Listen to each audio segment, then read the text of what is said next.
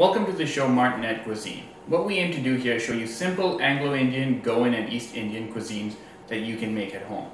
Today our first dish that we're going to show you is pepper water. This dish is like a love child between a rasam and a soup. It's quick, it's simple, and it's delicious and has multiple uses as a side dish. So here we have Hing, turmeric powder, sliced garlic, red Kashmiri chilies, tamarind powder, you can use tamarind paste as well, salt, coriander leaves, curry leaves, and then for our paste we got cumin / Jeera, black peppercorns, and whole garlic. Okay, so to make our paste, what we're going to do is use equal parts Jeera, whole garlic, and black peppercorns. Now that we have our paste done, what I'm going to do is heat up some oil, and once the oil is nice and hot, I'm going to add in our red Kashmiri chilies, our sliced garlic, hing, curry leaves, and a little bit of turmeric. Okay, so in we go. Here we go. A little bit of chili, a little sliced garlic. That's not really coming out. There we go. Sliced garlic, turmeric, hing, and our curry leaves.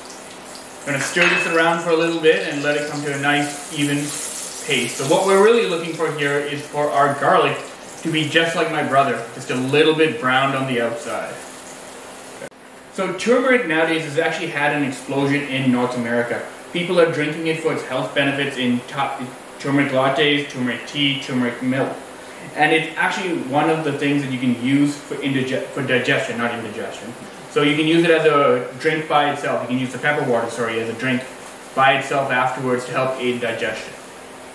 Now that our garlic has reached the right color, what we're going to do is take our paste that we had used before and add it into the pot. Mine's a little bit watery because I added a little too much water when I blended it, but that's how it goes. So in it goes, and we're going to stir it around for a couple of seconds and let that come all together.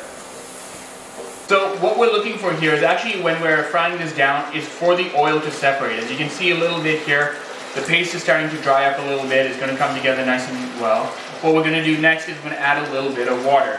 So what you want to do is add enough water to about half fill your pot. Now, if I don't cause this to explode, it should be good. What we're going to look for this after this is for it to come back up to a boil. And once we do that, we will be ready to add some tamarind and coriander leaves. Coriander leaves. So now that we have our pepper water up at a boil, what we're going to do is we're going to add a little bit of salt to taste and some tamarind powder. If you have fresh tamarind, you can use about a 1-inch ball rolled up and thrown in there. So let me go ahead and add the powder in here. This is going to add a little bit of sourness to the dish and make it tastier. Give me a second here, let's stir it up. Then I'm just going to see how much salt I need to add in.